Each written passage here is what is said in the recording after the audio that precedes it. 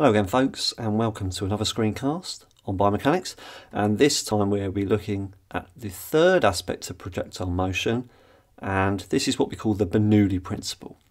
This can often be quite complex for students, and so please take your time to go over the screencast a couple of times at least, making sure you understand the key principles. Alright, so when we throw projectiles, we can also generate what's called a lift force. This was developed by an individual called Daniel Bernoulli, and he used the principles of fluid mechanics to create this idea of a lift force. He suggested that you can give an additional lift force on a projectile or an object in flight by using what we call an aerofoil shape, which we'll come to in a moment. But essentially the Bernoulli principle is the higher the velocity of airflow, the lower the surrounding pressure. So the faster the air is travelling, the pressure around the air becomes lower. If we can use this to create a lift force, it gives us a huge advantage, as it means a projectile can stay in the air for longer if we apply this principle. Here is a screen to show you the basic theory of how this works. So what I'm going to do here is just run you through this for your notes, and then I'm going to show you this through a diagram to help you explain what's going on. So first of all, we need an aerofoil shape, and I'll show you this shape in a moment. Think about plane wings. If you slice them in half, you can see this sort of shape as an aerofoil shape. It has a curved upper surface and a flat lower surface. That's very important to the aerofoil shape. Because of this curved upper surface, it means that air has to travel a longer distance over the top of the aerofoil. And as it's travelling a longer distance, it's got time to generate increased air velocity. The flat surface underneath the aerofoil shape is a shorter distance for the air to travel, and so therefore the air underneath the aerofoil shape travels at a lower velocity than the air above the curved line. So that's a theory. Make sure you have that in your notes. Here is it in principle. So this is what we call an aerofoil shape, so something that's curved on the top and flat along the bottom. And one of my students best described this in recent years as a whale shape. So you could imagine that, or a teardrop shape almost, but you must make sure it's got a flat bottom. So as the incoming air approaches this aerofoil object, whatever it may be, it has to split because there's two parts of the shape. So as the air approaches the aerofoil, the air along the top has a longer distance to travel, and so therefore it can generate more speed or air velocity. So the velocity of that blue line is going faster. However, you can see the air will then hit the bottom as well, and because it's a shorter line, the velocity is going to be lower than that on the top.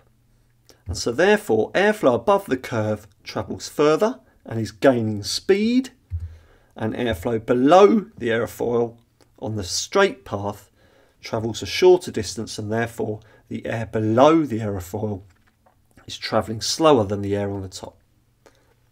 That is technically how this works.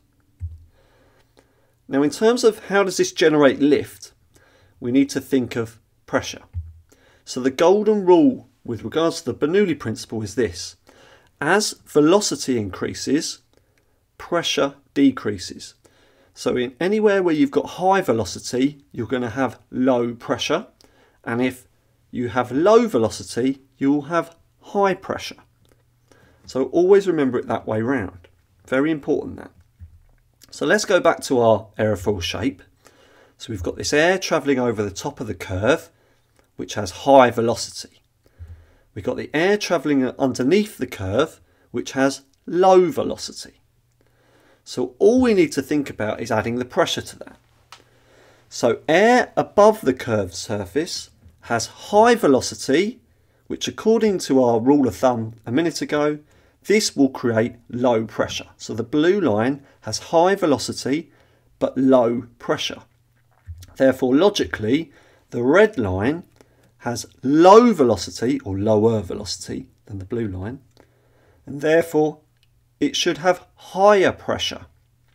So the red line is low velocity but higher pressure. Now, in terms of important points, the other thing to remember is that fluids move from areas of high pressure to low pressure. And when you're answering any exam question to do with the Bernoulli Principle, if you have to word the answer, remember to write that statement because it usually gets you some form of mark. So let's think logically about the wing of an aeroplane. So if we've got faster air running over the top of the wing, but low pressure, and then underneath on the straight part, we've got low velocity air, but high pressure, what that high pressure does underneath the wing is move or help lift the object up. So you've got lots of pressure pushing or helping to push the object upwards because the high pressure is underneath. We call that a high pressure zone. And if the surface is flat, it will move or lift that object upwards, and that is called a lift force. Okay, so it's fine thinking about planes because they're a natural aerofoil shape. But in sport, we don't have that many projectiles that are a natural aerofoil shape. They don't look like whales. We don't launch whale-shaped objects into the air.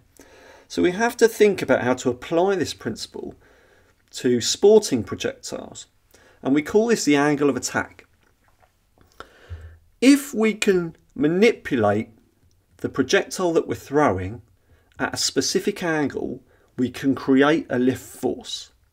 If we think about those curved surfaces and flat surfaces. And if we throw an object at a specific angle, we can make generally an aerofoil shape to maximise that lift force. So for example, if we've got that discus and you put it down on the ground, it won't look like an aerofoil shape. It's a little bit curved on top, but actually a discus is also curved along the bottom if you hold it. However, if we can throw that discus at a specific angle into the air, it creates more of a curve on top and becomes slightly flatter on the bottom in terms of the way the discus meets the air resistance. And the angle of attack that we're interested in for any projectile to maximise lift is 17 degrees. So if we can throw that discus at 17 degrees at that pitch, it will mean air will travel longer over the top of the discus, giving it maximum velocity and low pressure, and it will travel slower than the air on top underneath the object, and therefore giving us high pressure underneath the discus, which will generate a lift force to help it stay in the air for longer. And that means discus throwers can throw huge distances if they can maximise that angle of attack. Okay, as I say, it is a bit complex, the Bernoulli Principle, so please go over the screencast a few times, make sure you're clear on how it works. The key thing to remember is about the velocity and the pressure. So go back to that slide and make sure you understand about the velocity and the pressure and remember which way round it is, and from that point on you should be okay. Alright, thanks for watching, and again, if you need any more help with anything to do with biomechanics or A-level PE, please pop to the ispeakPE channel on YouTube.